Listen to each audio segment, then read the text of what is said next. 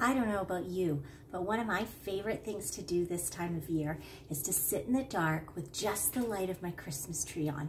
I love that. I love sitting at night when there's really not much else going on except for the dog wandering around and things like that in my house, but the Christmas lights are on and it's just quiet. We're going to talk about a night a long time ago where some stuff happened and it was quiet, but not in really the way you want it. What we need for this lesson today is your Bible, of course. You're also going to need a piece of paper. You're going to need a red marker or crayon or something like that, and a pair of scissors.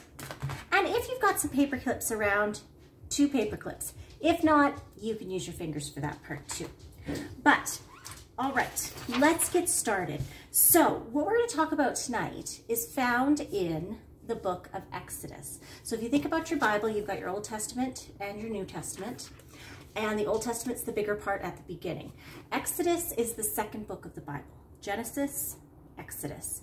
Genesis has creation, Noah, things like that. The Exodus moves into this time when the Israelites were slaves in Egypt, and then as they move into the promised land that God had promised them. If you see the little dog wandering in the background, don't worry, it's almost his dinner time. So back then, the Israelites were slaves in Egypt. They had been slaves in Egypt for about 400 years.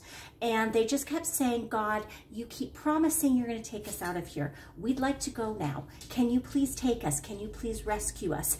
Now, God always knows what's best for us, and he wants what's best for us. But what we always have to remember is God's timing and our timing might not always be exactly the same thing. So the Israelite people, God's people, kept saying, it's time, God, we want you to deliver us, take us out of this awful place, stop us from being slaves. And God wanted what was best for them. He wanted that, but it wasn't quite the right time yet. So when it became the right time, God used a man named Moses, who had been born an Israelite. His mother had rescued him by placing him in a basket. He'd been found by an Egyptian princess. He'd been raised as an Egyptian, and then later in life he discovered he was not an Egyptian. He witnessed a crime happening against an Israelite slave, and he avenged that person and ended up having to leave Egypt and spend some time wandering around in the wilderness. God talked to him through a burning bush, sent him back to Egypt, and his plan was that Moses was going to lead God's people, the Israelite people, out of Egypt. So the way that happened was Moses kept going to the Pharaoh, the king of Egypt, and saying, let my people go. And Pharaoh would say no, and God would send a plague. Now, a plague is just a big, strange, weird, unnatural happening that happens at a really big scale. So something really big, really major, that's weird and unusual, that would be a plague. God sent frogs, he sent flies, he sent a sickness to the livestock, boils on people's skin, all sorts of things. He sent darkness, he sent fire raining from heaven, and then he sent the last plague, the 10th plague. And that plague happened at night. Now, I want you to take your scissors and your piece of paper, and the first thing I want you to do is cut the top off your piece of paper, just like this. Doesn't have to be fancy, just cut it off like that, so that you have a strip. Okay, now you're going to cut off the sides of your piece of paper as well. Again, doesn't have to be neat or tidy. You're just going to end up with 2 long strips of paper that are the same size. 1, 2, and a shorter strip of paper as well. So what I want you to do is take your long pieces of paper like this, and you're going to take your shorter piece and put it on top. Now this is where the paper clips come in. Okay, so I placed my shorter piece on top. I'm just going to use my paper clip. Oh goody, the cat's getting on the table. Don't you love it when that happens? And I've got one there, and then I'm going to put the other piece right here. Oh, it's not working very well for me here. Gizmo, are you going to come interrupt my lesson? I think he might. Okay, so this is what you want to end up with, okay? Again, if you don't have paper clips, just hang on to it. Okay, so what happened that night was God sent a special plague, and it was called the plague of the Passover. And God was going to send an angel that he was going to come and go through all the land of Egypt, and he was going to kill the firstborn son in every household.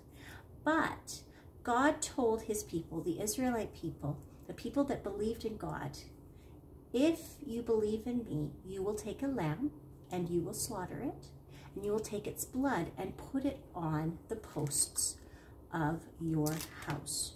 So let's take our red pen and take the posts of the house here, and we're going to put blood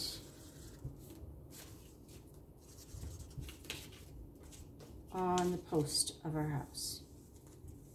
Okay, doesn't have to be anything too fancy, but here you go. I've got some blood there on the house post. So that's what the Israelite people did. They put the lamb's blood onto their doorpost of their house, and then they sat in the darkness. And during the night, just what God had said happened. The angel came through the land of Egypt and passed over all the different houses of the Israelite people that had the blood on the doorposts. And of the Egyptian houses that did not have the blood on the doorposts, their firstborn son died. Excuse me for 1 second. Say hello, Gizmo. And say goodbye, Gizmo. Okay. In the morning, all of the firstborn sons of the Egyptian people had died. And so Pharaoh said, you know what? Go. Get out. Go. And the people were so excited. They were like, yay, God did know what was best for us. Yay, all of this is wonderful. So they left. And then Pharaoh kind of thought about it for a while and decided, you know what? He just lost an awful lot of slaves. And he was very angry, and he decided to send his army to go bring them back. Well, the army started chasing the Israelite people, and they came to the edge of the Red Sea. Once they got to the Red Sea, God again, he wanted what was best for them. So he parted that Red Sea, and the Israelites were able to walk through.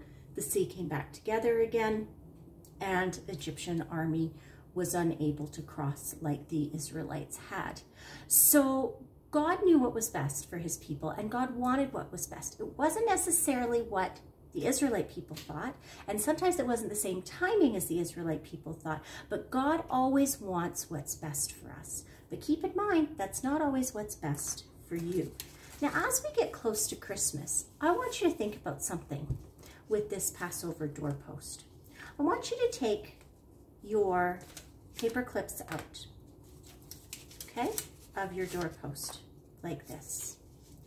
Now what I want you to do is slide your two big pieces together like this and move that long piece right there to the middle. Do you see what we make when we do that? It makes a cross. See, the Israelite people, they had one goal in mind, and that's what they wanted. But God wants what's best for us. And he thinks far beyond what we can think of. And he knew he wasn't just going to take them out of Egypt. He was going to be moving them to something even better. Something that was Jesus. And Jesus coming and Jesus dying on the cross for their sins, so that a lamb would not be needed anymore when people did something wrong. As we get close to Christmas time, I want you to remember that we celebrate Christmas because Jesus came. But this is why Jesus came. Jesus came to die on the cross. Christmas is wonderful. We celebrate his birth. We celebrate that he's God's son. But this was the reason why he came. Because God wanted what was best for us. And this was what was best for us. That Jesus would give his life and that he would pay the price for our sin on the cross. So that when we die, when we're done living here on earth and we die that little death and we go and we're ready to spend eternity, we can spend that eternity in heaven with God because we believe in Jesus. So as you get ready for Christmas, Keep that in mind. God wants what's best for you, and he provided Jesus for that reason. Have a great week.